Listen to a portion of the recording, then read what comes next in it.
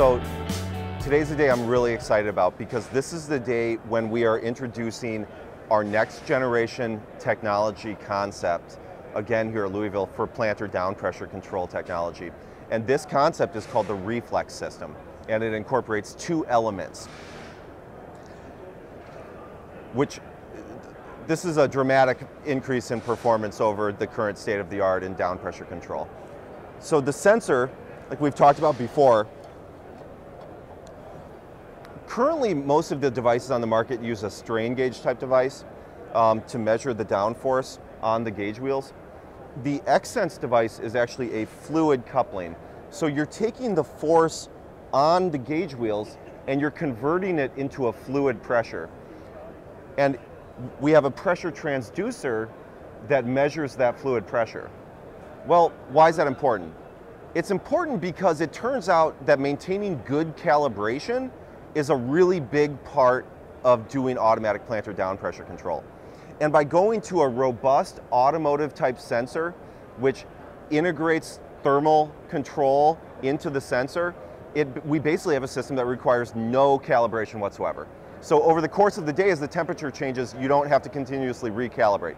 Like on the original Dawn RFX system, the current generation product, just to be clear, this product line is in concept stage.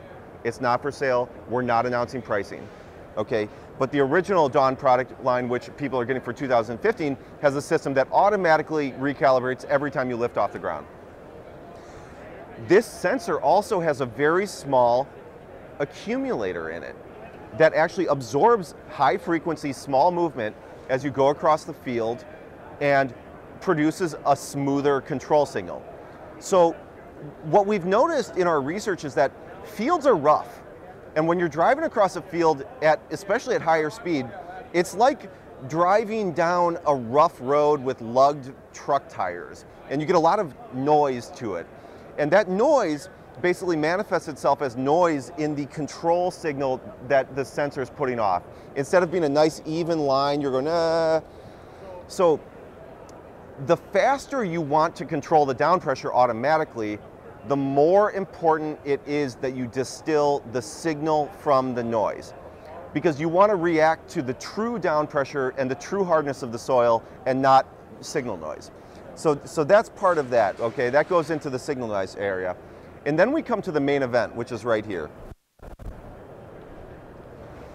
This is the Reflux system, which is the first row crop device which is a digital hydraulic control device. And when I say digital, what I mean is that, so with most of the hours and competitive hydraulic down pressure systems on the market, you're doing proportional control. And what proportional control means is that you're running continuous electrical current through a coil, which is making a little piece move inside of a valve. And you're actually moving that valve against a spring, and that's controlling the pressure. Well, in the real world, you have a lot of complex effects inside of those valves, and you have edge effects and different things like that, and it's hard to do that precisely. And you also have very, very tight clearances, which are susceptible to contamination and all sorts of different things. This digital control system is an actuator which is completely closed. So in its normal state, it consumes no hydraulic fluid and it consumes no electrical power. And what we have is a new control technology with a control valve technology that was originally developed in the space program way back in the day, where they have this immense need to have very low power consumption hydraulics. And it's a magnetic latching valve technology. If we shift over here, you can see that instead of having one valve, we have two very small little valves and an integrated hydraulic pressure transducer. So these two tiny valves, you could think of them almost like fuel injectors, except they're fuel injectors that are magnetically latching. So when the valve is closed, it consumes no power. The valve magnetically sticks together. And when the valve is open, it consumes no power. It magnetically sticks together. So you're only consuming power for the 2 milliseconds that it takes to move between open and closed. So what this basically allows us to do is to make a system for which we can do an entire 24-row planter with the same amount of electrical power consumption that other typical systems on the market now would take to do 1 row, which has the downward effect of being, you no longer have to add any substantial copper or any cabling to the control harnesses, and you get super high precision, because we also are integrating pressure feedback into the actuator too. So we're doing closed loop control in 2 places. Now this actuator design is something I'm personally very proud of for a number of different reasons, because what it does is extremely complicated, but what it is extremely simple. Now if we look over at this diagram right here, the actuator design, people who are in hydraulics manufacturing would call this a linear compensator. So this design actually has 2 accumulators. One of the accumulators is actually concentric with the piston. So you see the cylinder rod is relatively large diameter. And the reason why it's large diameter is because it has a piston concentric with gas pressure underneath it. So when the system moves up and down, the oil will enter and leave here, compressing the gas to float.